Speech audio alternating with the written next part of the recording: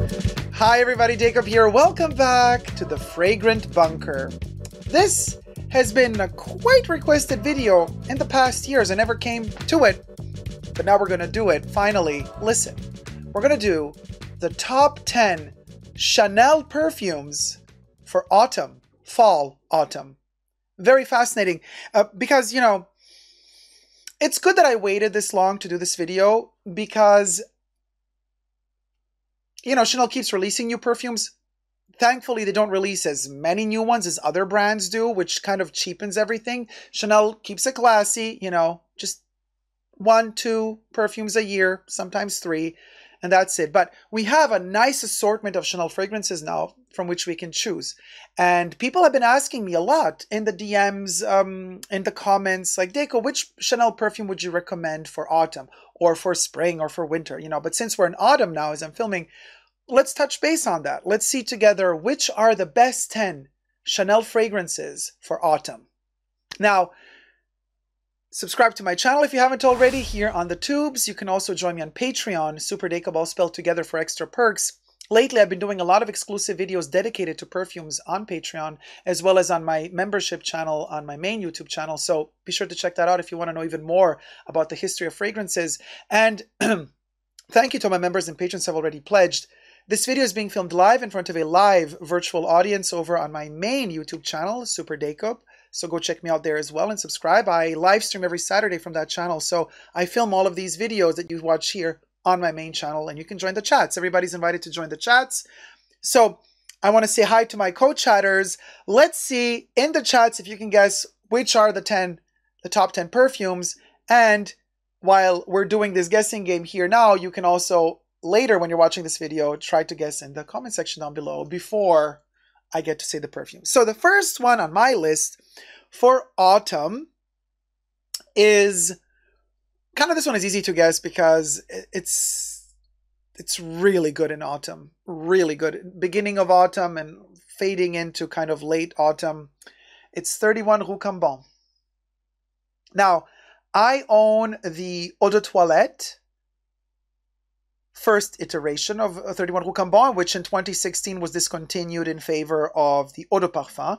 But I love my Eau de Toilette. The Eau de Parfum is okay too, but if you can get your hands on the EDT, get the EDT.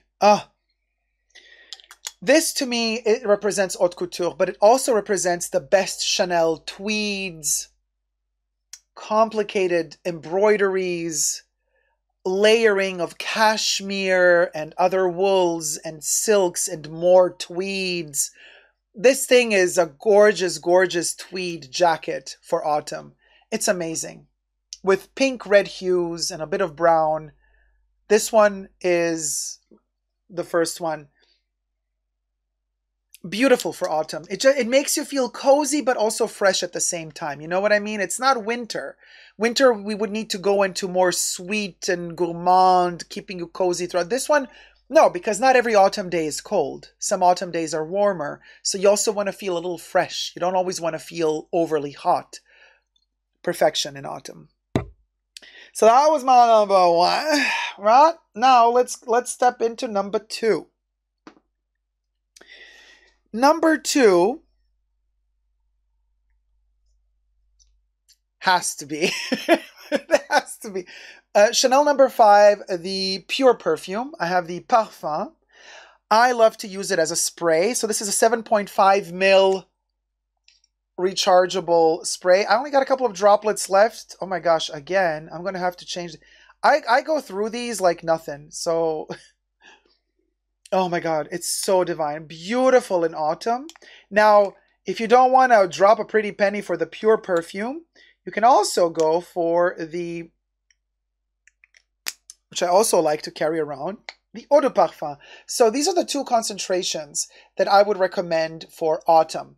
The Pure perfume, which is here, and the Eau de Parfum, which is here. Now, I have a really cute version of the Twist and Spray Eau de Parfum in a miniature form. I don't know if they discontinued these, but you can still buy refills. So you pull this out. Oh, this one is also almost empty. I use up Chanel number 5 like nothing. I use it up really quickly and I use a lot of it. So this is a really cute version, like a lipstick almost size for the It's even smaller than the other one. This one is 7 milliliters, and the Pure Perfume is 7.5 ml. So, Pure Perfume and Eau de Parfum are my two concentrations for autumn of Chanel number 5. Nicolas says Dacob bathes in number 5. I do. Now, the third fragrance, beautiful in autumn, especially on those days where there's this crisp air outside, but it's not cold. Whenever the sun hits you, it's warm. It's that kind of like, they call it the Indian summer, which is probably politically incorrect to even use that term nowadays. But what it means, or what it used to mean, is a prolonged summer, an autumn that still has summer vibes within it, even throughout September and into late October. Now, for those particular days, this is the way to go. From the Les Eaux range, Paris-Venice or Paris-Venice. Beautiful fragrance for autumn. Highly recommend it. It's also cozy and voluptuous, but it's not overbearingly warm. So if the day does turn out to be warmer than expected, this is a warm embrace, but it doesn't overheat you.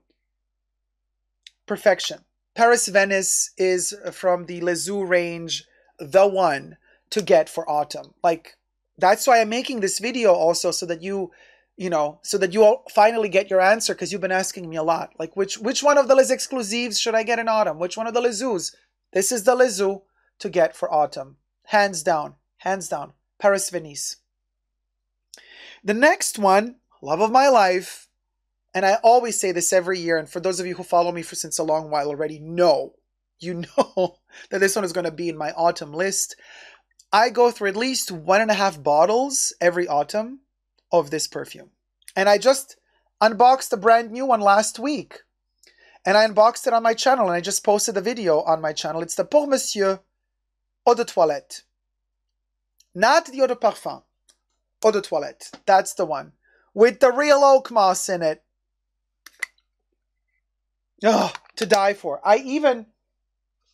They've discontinued the 50 ml size, but I stocked up on this a few years ago. So whenever I travel, I take the 50 ml with me. So I kind of cherish these little tiny bottles because they don't exist anymore. So sad. But yeah, I got a little 50 ml and 100 ml next to it. Divine, the bergamot, the Sicilian bergamot in here, the cardamom, the ginger, the oak mossy dry down, the hint of labdanum that they don't list in there, but I know it's there. Maybe I just dreamed it up, but I feel like a good Chypre has to have a labdanum in there. And it's refreshing, but also warm, subtle, never overbearing. It's moody in weird ways. Like, there are those days when I can smell it on me for like 8 hours, and then there are those other days when I don't smell it after 2 hours and I have to reapply.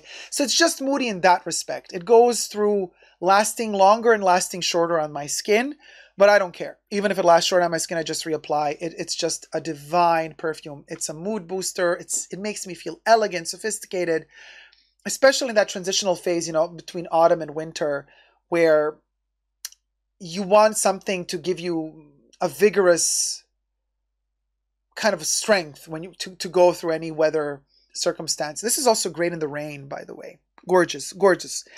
Now, number 5 is not Chanel number 5. Number 5 is number 22. Now, mind you, I have chosen number 22, the Eau de Parfum, but you can also go with the Pure Perfume for autumn. So for autumn, it's EDP for me because it's slightly warmer than the EDT. The EDP has that more cocooning warmth about it.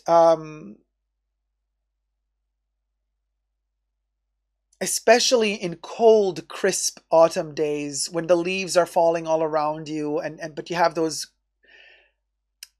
ambery rays of light coming at you. Classic autumn, which is my favorite light, by the way. I love when the sun hits that golden hue. That's when you wear number 22. EDP, and the Pure Perfume. Next one, my number 6 on the list. Somebody I think in the chats guessed it before.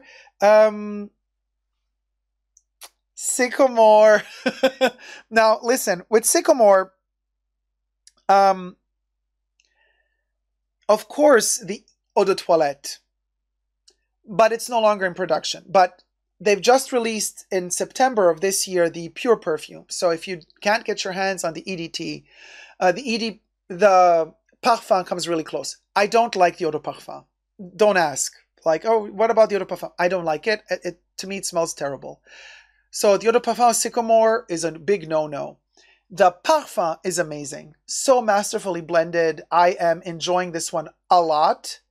As well as the eau de toilette. I have stocked up back in 2016/15 on several bottles. So I have my eau de toilette of Sycamore.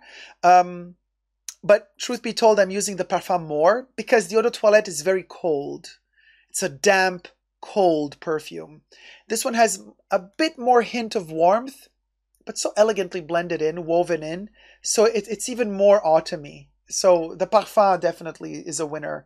I'm so grateful that finally I can look forward to purchasing Sycamore again, because I never bought the eau de parfum. I cannot stand it. It's that bad. So for years, I haven't repurchased Sycamore since 2016. And now is the first year that they brought out a concentration of Sycamore within a formulation that I love. So I bought 2 bottles, stocked up on this one, because you never know. They might discontinue it or they might reformulate it, but gorgeous. Beautiful in autumn. Dreamy, moody. Plus, autumn is the time of year when I watch Twin Peaks. And Underneath the Sycamore Trees is one of the famous songs from Twin Peaks. So Sycamore is very much connected to Twin Peaks and David Lynch. Indirectly, obviously, but since they talk about sycamore trees in Twin Peaks, and I love Sycamore, and autumn is the time to watch Twin Peaks and the time to wear Sycamore, it's all even more connected and even more deep. Love it. Number 7. Interesting. I don't own this one in this concentration that I'm about to tell you, but it is amazing for autumn, and I will be purchasing it next. It's one of those rare Chanel fragrances that I don't own, just because I never really get to it, because there's so many other Chanel perfumes that I like more. But this one is great in autumn, and I do have an iteration of it, which I will recommend to you as well, and that would be Allure. Allure by Chanel. And I recommend Allure Eau de Toilette for autumn. Allure Eau de Toilette for autumn. Not the Eau de Parfum. Allure Eau de Toilette for autumn. Now, I adore the Allure Hair Mist. I adore the Allure Hair Mist because and this is why I'm saying you could get this instead of the Eau de Toilette. One, because it's much cheaper than the Eau de Toilette, but it smells the closest to the Eau de Toilette. So you could get the hair mist and use it as an Eau de Toilette all over your body. It lasts a little bit less than the Eau de Toilette, but it's also gorgeous to spray it in your hair. Actually, you know what? I'm going to do it right now. Wow. Oh my gosh. Oh, it's divine. I'm just, moving my hair to get the smell in it. This is gorgeous. I'm telling you, you're not going to make a mistake by purchasing the hair mist and just using it in your hair, but it can also spray it on your skin. It's going to make you feel buttery fresh. And that's what Allure manages to combine freshness with kind of like an ylang-ylang quality of a buttery fragrance. So it makes you feel in autumn. Allure gives the to autumn. Just saying. Gorgeous. Allure Eau de Toilette, or save some coin and get the hair mist instead. It's divine. The hair mist is beautiful. You're not going to make a mistake with that one. Perfection as the leaves are falling in the morning and early vibes. You spray this on and you go out and your hair smells the whole day, because hair is the best fragrance transmitter we have on our body. So it's going to maintain the smell for a long time, the hair. Allure. So now the next one My number 8. We're getting close to the end line. Nobody guessed this one thus far in the live chats that I'm kind of peeking into while I'm blabbering. Now, this one was made for autumn. It was released in 2012, late August, mid-August 2020. So it was released in summer, but it was released as an autumn release. You know how they always kind of release it just before a season begins, because then they start promoting a fragrance, and then by the time they promoted it enough, the season in which the fragrance should be worn arrives. And that, my dear, would be Coco Noir.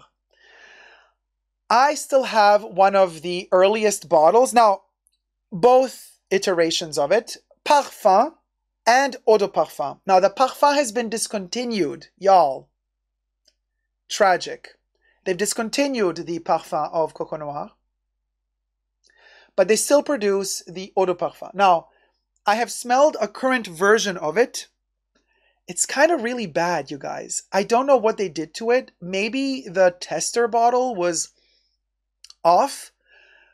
It did not smell at all like the original Coco Noir. I have one of the first batches here.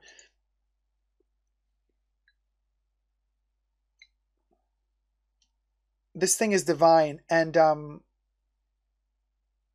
it's a beautiful patchouli for autumn, early autumn. It's sophisticated, it's elegant. There's that golden baroque vibe about it. It's such a beautifully tailored fragrance, and it's not given enough credit usually because it's kind of the smaller sister of Coco Mademoiselle, and Coco Mademoiselle is huge.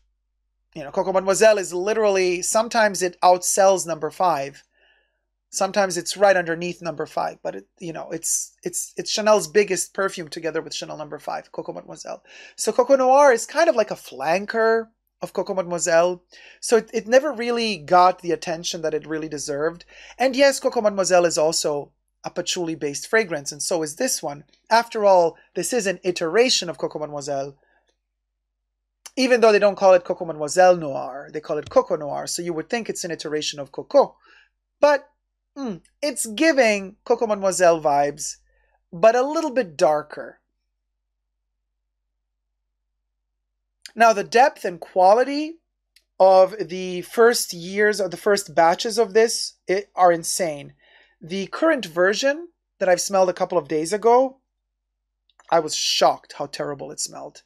But I repeat, might have been a sour batch, or the tester bottle was standing in the spotlights too long. I don't know. But let me know in the comment sections and also in the chats if anybody loves Coco Noir and has been purchasing it from 2012 when it was first released.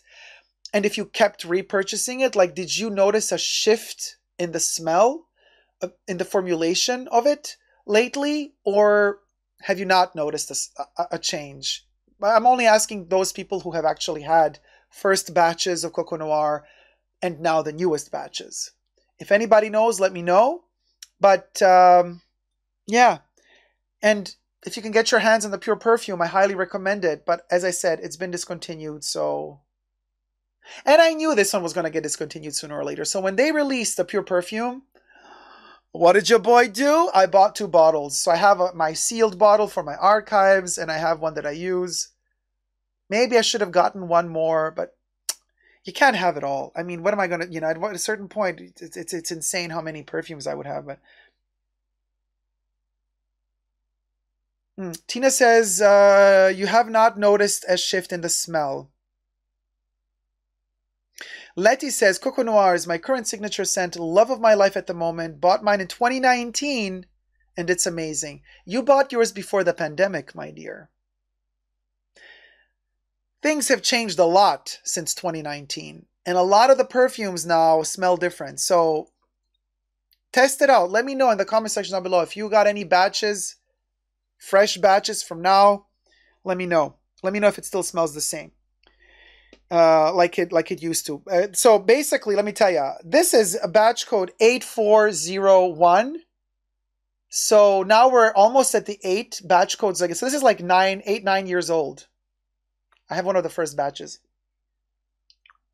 and it's divine. The patchouli ripened, got deeper. Oh my God, it's insane. Gorgeous. Now, number 9. We're almost at the finish line here. Number 9 for autumn is, this one is also kind of a no-brainer really, because it's so, it cuts through you like a knife in the best of ways. It can be warm but also cold-blooded. It's a powerhouse from the 80s, my dear, dressed in black, just like Coco Noir is dressed in black. We got its male counterpart, although perfumes know no gender. I'll never stress enough to repeat this. However, we got Anteus Pour Homme by Chanel, the eau de toilette. This is my number 9. Oh, that gorgeous shoulder pad moment.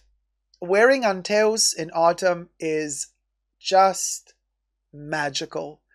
Really is. It's elegant, it's sharp, it's spicy, just the right amount to keep you zesty, but also fresh throughout the day. You can wear it with a gorgeous heavy wool coat, but you could also wear it with a light kind of bomber jacket or blazer, or even with denim. You just rush out the house, you got to run some quick errands, but you can also wear it for business, a nice little sexy dinner. Beautiful in autumn. Oh my gosh, this thing, if you really think about it, I don't know why, but whenever I smell Anteus, it also it gives me this vision of like falling leaves. They've just turned the right hue of brown or gold, and then they're kind of like falling. And as they're falling, the smell of falling leaves is Anteus in many ways, in autumn at least. But this is my number 9 of the top 10 for autumn. Now, what would be the number 10?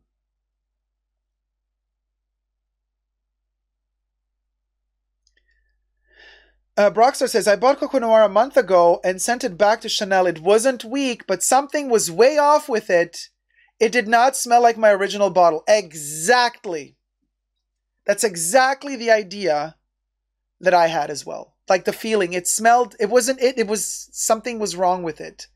Well, thank you for letting me know, Brockstar, so I'm not the only crazy person here who loves their Chanel perfume so much that I notice every nuance. But I'm glad that you've noticed it as well. Yeah, something is off. For sure, for sure. Now, my number 10 is, again, 2 concentrations of the same perfume. Just like I showed you number 5, I said for autumn, parfum and eau de parfum.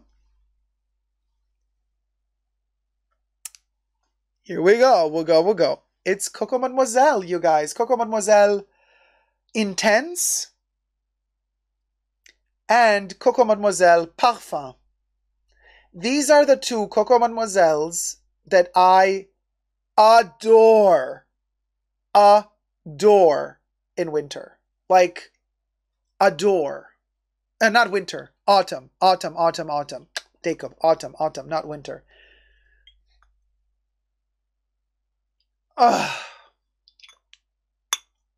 And these are the 2 concentrations, not others. These are the 2 for autumn. Coco Mademoiselle Intense, the Eau de Parfum Intense. And I even have a little miniature version of the Intense, just like I have the number 5 Eau de Parfum in a 7ml. They also did a 7ml of Coco Mademoiselle Intense, super cute. So I have that as well. And the Pure Perfume, which you can buy as a splash bottle, but they also have a spray. And the only spray they sell is 7.5ml. Unfortunately, they don't offer refills for this, so you have to buy it new every time, even though you can take it out. But the Pure Perfume is so beautifully, masterfully blended. It's just divine. You know what, girl? Yeah, I'm really... Today I'm craving it like crazy. So let me just do a little 2 spritzes just to kind of pep up the day. Oh yeah.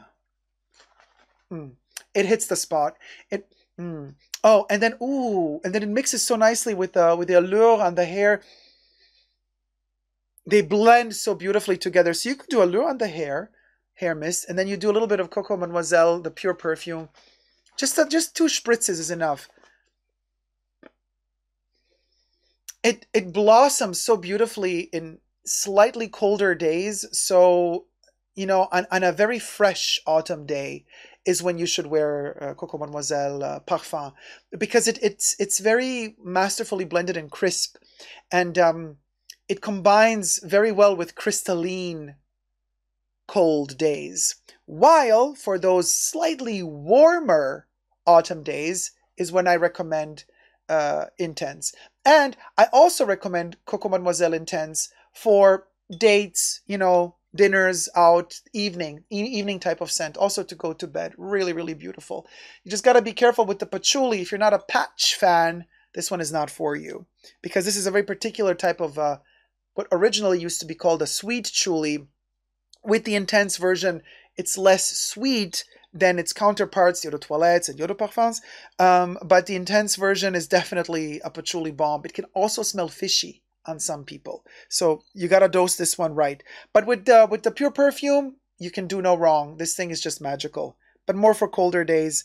And Coco Mademoiselle Intense is for the warmer days, but also for dinners, romantic outings. So that would be my list. My favorite 10 to wear in autumn. The Chanel perfumes. My favorite 10 Chanel perfumes that I wear the most in autumn. For sure, there are exceptions. For sure, from time to time, I'm not just going to stick to these 10, but these are the top 10. These are my top 10. You know, I'm going to veer off to others as well. You know, I'm going to probably crave Jersey from time to time. You know, take a little sniff of Jersey. Then, you know, I'm probably also going to, you know, 19, no. It doesn't do it for me in autumn at all. So I don't sniff on 19. But Jersey, sometimes I'll take Coromandel also. But, you know, but hey, we need some perfumes for winter as well. This is the selection of the top 10 autumn Chanel fragrances. Let me know what your top 10 is down below in the comment section down below. And also, thank you guys so much for the live co-chatting. Trina says, wonderful list. Thank you so much, Trina. And the notes in Intense are different. Yes, Coco Mademoiselle Intense, the notes are different. It's not stronger per se, but the tone is different. It's darker. It's more intense, just like the name says, actually, right? And Coco Noir used to have such a strong purple fruit smell, says James. You mean Coco Noir? Interesting that you define this as purple. I define this as gold. It smells of like Byzantinian gold to me. It's gorgeous. Such a pity that I didn't stock up more on this one. Because if it's true now, like Brockstar said that also their batch is like, the new one that they had to send it back to Chanel, then, I mean, you know, maybe something, they shifted something with these ingredients here. I'm going to have to look into it more. But hey, batch 8401 is really good, but it's almost like 8 years old now. So 7 years old, 8 years old. So just letting you know. Thank you guys so much for watching. Let me know your thoughts and your lists down below. And until next time, never give up on love. Subscribe.